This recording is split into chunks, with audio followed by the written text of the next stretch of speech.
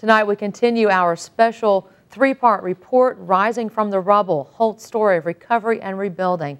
Last night we showed you how the community of Holt reacted to the initial aftermath of the tornado. But as WVUA's Matt McCoy shows us, rebuilding in a community with no infrastructure was a task that the Iron Men were ready for. There's a number of things that we're working toward to assist the redevelopment in Holt. And it's long term. In a community that's only 3 square miles, a 1.7 mile wide tornado can do a lot.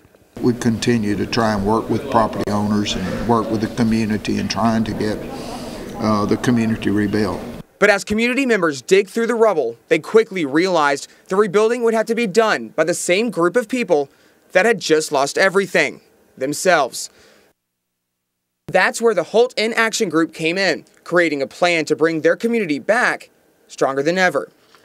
Holt, there's no mistaking that it was not a well-kept community. There's so many individuals who are proud of where they're at and had a vision for where they wanted it to be.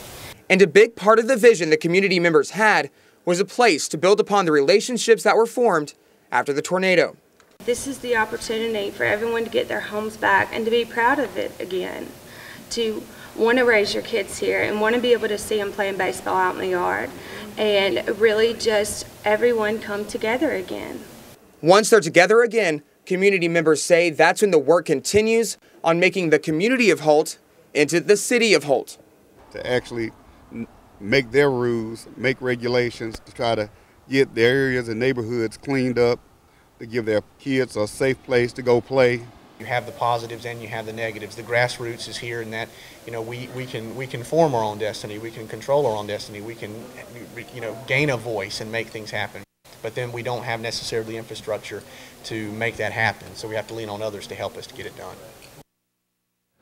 Now, tomorrow night we'll show you how community members say they're feeling about the rebuilding efforts and where they see Holt 10 years from now.